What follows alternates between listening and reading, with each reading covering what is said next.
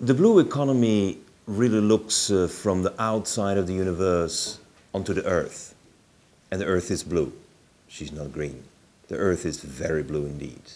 We have a blue sky, we have a blue ocean, and somehow what we've been pursuing is a green economy. Now, I've been part of the green economy for more than 30 years. I've created several companies that were pioneering the concept of the green business, by creating green detergents and a green factory and being very committed to green architecture. However, the problem with the green economy is that we're expecting governments to subsidize and tax the products, whereas the consumers on top of that are expected to pay more and investors are expected to put up more capital with less returns. Now, how could we ever expect the green economy to take off when it depends on subsidies, taxes, consumers paying more and investors getting less? It just is not going to work. And it's not going to work especially at a time when there is an economic crisis, when people are worried about their future, about their jobs. Everyone is trying to cut corners. Everyone is trying to do better. Everyone is trying to make the best use of the money that they have available, and paying more is not really the proposal that we can impose on anyone today. But there is a blue economy, and the blue economy that is inspired by the earth, by these ecosystems, by the very efficient functioning of just about everything and everyone around us. The only one that seems to be inefficient is us, the human being. Now, in nature, no one is taxing and no one is subsidizing. In nature, everyone looks for innovations, looks for something new, looks for something better. And so what we have to do in order to get on track with sustainability and outcompeting the present economic system that is unsustainable, in order to embark on a path towards sustainability for all, we and business and the entrepreneurs, we have to embrace innovations. And if we're embracing the innovations that are inspired by the way natural systems function, whatever we do, it's going to be sustainable. And that is the proposal of the blue economy. It is nothing less and nothing more than embarking on a massive innovative development, creative, finding out new ways, eliminating things that we shouldn't have done in the first place, and making certain that we can respond to people's needs with what we have. That's exactly how nature has been operating for millennia.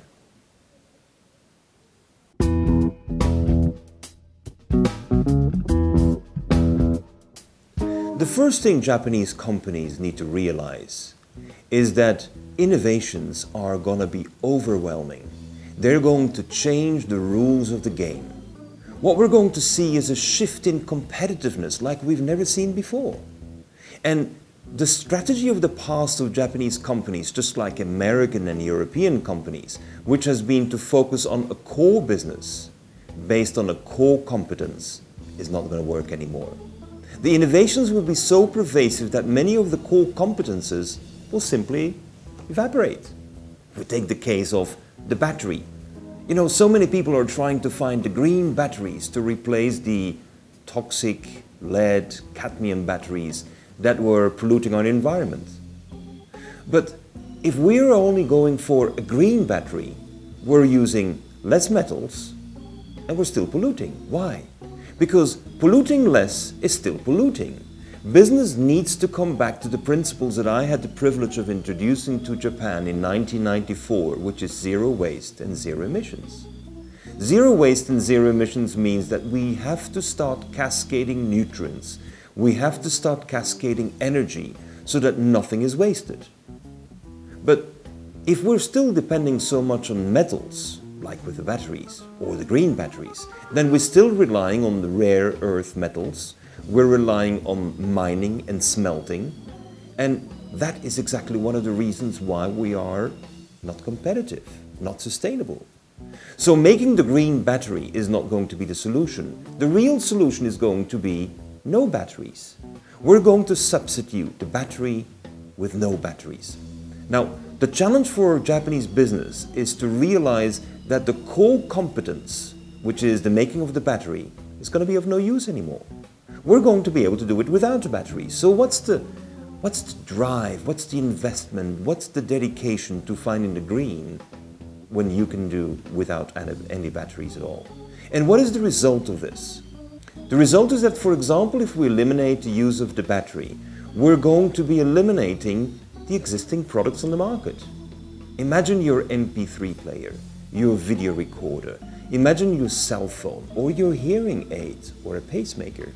All of these will be completely eliminated from the present design frameworks because everything relies on the battery. And now we're doing it without a battery? So business has to get ready, has to be prepared, think through how some of these innovations are going to make it possible for entrepreneurs to get on the market fast and outcompete in price and performance. This is something we haven't expected for years. This is something we haven't seen for decades.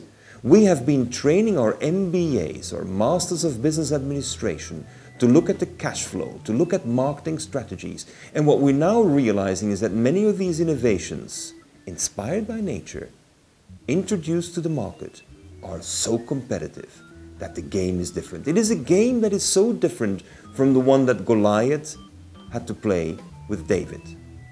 You remember the story. David won. Why? Because David changed the rules of the game. Business in Japan has to realize that the rules of the game are going to be changed. David is going to throw the stones without Goliath ever realizing that he was going to be in a stone throwing game instead of a wrestling game. And I think this is where business needs to start thinking anew. When we look at the more than 100 innovations that I'm presenting in the book, The Blue Economy, when we're looking at the 100 innovations that we're presenting week after week for 2 years in a row, then business will realize that if this is the game that is going to be played on the market, we better start changing the way we look at innovations and sustainability right now.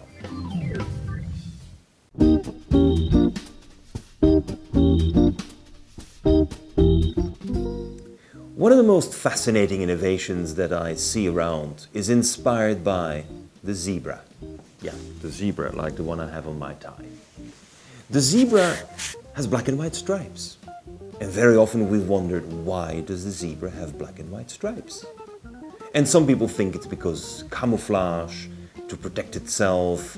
But actually, the zebra designed one of the most efficient air conditioning systems in the world.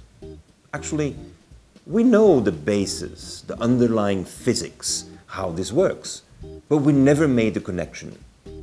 In the blue economy, we'll be making many connections. Black gets hot. When it's hot, the air rises. When the air rises, there is low pressure. White reflects the heat. Therefore, it is cooler. The cooler air is denser and therefore has a higher pressure. High pressure, low pressure, wind. The zebra is capable of reducing the surface temperature by 9 degrees Celsius, solely by using the laws of physics.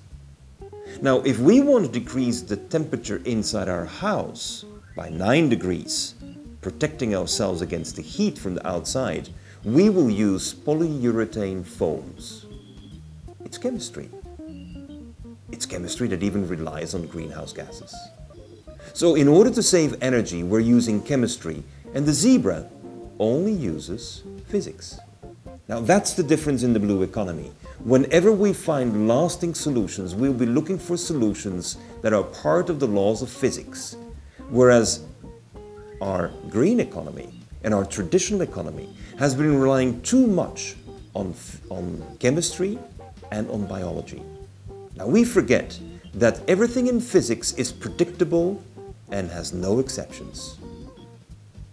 Everything in biology is an exception because we call it biodiversity. So when we want to have a secure and predictable output for industry or in building designs, then we are having to rely on physics first and foremost. Unfortunately, we are relying too much on chemistry and biology. And as a result, we have to manage the biology and the chemistry to the point that we are succeeding in getting the predictable results. But physics is much easier. So when Daiwa House asked me how this could be applied to the building design, we were receiving the challenge from Daiwa House to actually put it into practice. Today, Daiwa House has an office building in Sendai for about 150 people. And together with the architect Anders Nyquist, we designed a building that really plays on the black and white. The temperature inside the building decreased by 5 degrees. 5 degrees is not a bad result. We're not as good as the zebra. The zebra is much smarter. The zebra can do 9 degrees. But 5 degrees is not a bad result at all. And what we're noticing is that by solely using the interplay of black and white, we can save energy. Now, traditional logic that we apply is to use a white building because we want everything to reflect. Nature knows better. You will seldom find a purely white structure, surface in nature. Nature will always use different colors in order to generate that surface whirl of wind that will take the heat away and make it comfortable inside.